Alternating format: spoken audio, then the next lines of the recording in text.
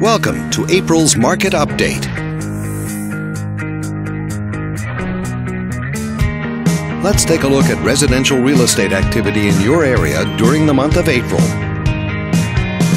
The number of active listings was down 6% from 1 year earlier and down 12% from the previous month. This smaller inventory means that buyers who waited to buy may have had a smaller selection to choose from. As you can see, the median listing price for the month was just under $190,000. Compared to last year, the average number of days that units spent on the market before being sold was down 30%.